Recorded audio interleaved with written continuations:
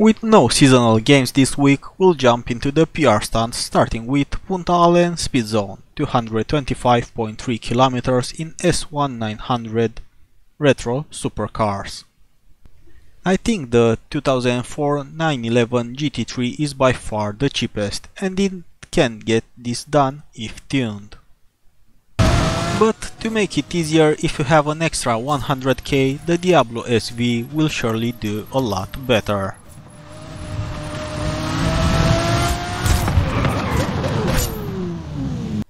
Next it's East Coast Driftzone, 130k points in A800 Modern Muscle.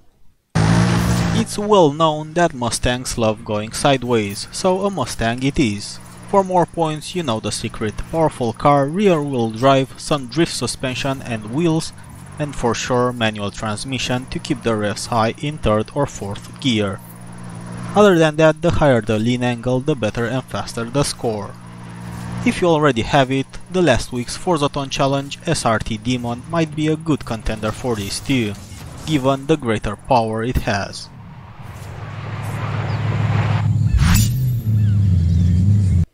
And lastly, GRANJAS Trailblazer 18 seconds by the finish line in B700 Hot Hatch. Not gonna lie, this one is the most challenging out of the three, due to trees of course that can easily ruin your day.